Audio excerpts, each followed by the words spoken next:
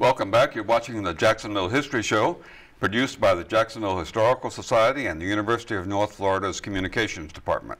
I'm Harry Reagan. Our guest is one of the pioneers in aviation, Joe Hotwing Tillmon, president of the Buffalo Soldiers Historical Society.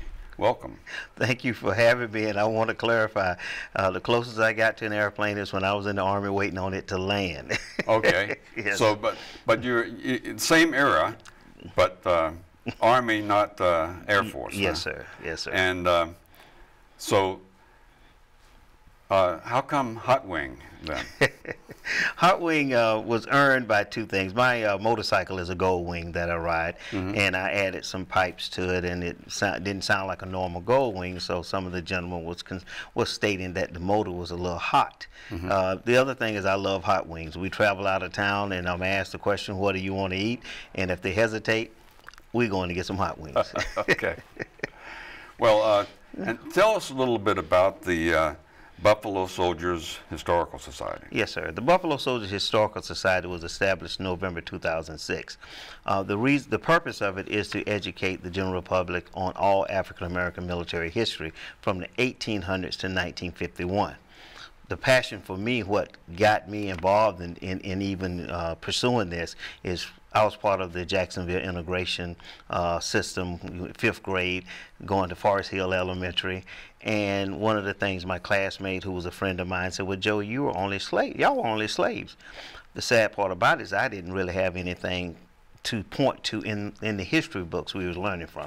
So that started my desire to learn and to get more informed. And then I found out I do have a lot of heroes that just don't happen to be in our history books. And tell us a little bit about Buffalo Soldiers for people who don't know. Yes, sir. The Buffalo Soldiers was after the Civil War. They were your first African American military unit authorized by Congress on July 28, 1866. Now, Congress authorized 2 cavalry units, and that was the 9th and 10th Cavalry, and 4 infantry units, the 38th, 39th, 40th, and 41st Infantry Regiment. Approximately 2 years later, Congress combined those 4 infantry units into 2 infantry regiments, which became the 24th and the 25th Infantry Regiment.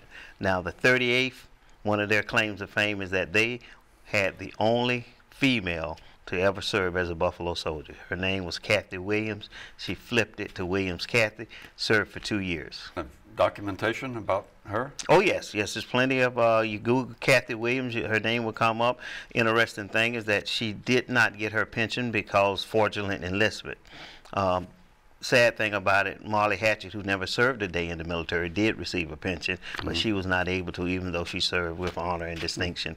I'm infantry retired, and so I know what it takes to put a rucksack on your back and walk a few miles. So I'm definitely proud of the service she gave to the country and the things that she was able to do, not only doing after the Civil War, but she served during the Civil War as well. How long after that was it before women could legitimately serve in uniform and not have to do it, not have to fake it? Well, that kind of ties back to Florida, because it was Mary McLeod Bethune who talked to her friend Eleanor Roosevelt, and it was her relationship with Eleanor Roosevelt that got that helped push the envelope to allow women to join the service. Not only that, it was Mary McLeod Bethune conversation which got the money so that black pilots can go to HBCUs, historically black universities. The funding came through this conversation between Mary McLeod Bethune and Eleanor Roosevelt. And that's how we ended up with the Tuskegee Airmen. And tell us some more about things that we probably don't know about this part of our history. Yes, sir. If you go back before the continent was called the United States of America, there were people of color participating in conflicts. When you go into the American Revolution, you had people of color. It wasn't just Christmas addicts at that time, even though the history book is written that way. You had regiments that fought against the British. Prior to that, you had regiments that fought to free the slaves before the revolution ever begun. Then when you get into the Civil War, the United States colored troops, one of them was stationed right here in Jacksonville. The famous 54th Massachusetts was here in Jacksonville, and that movie that you see, Glory, is based on that unit that was located here, and they have some of their military men that served is buried right on JU's campus. And your historical society is trying to preserve this part of our history.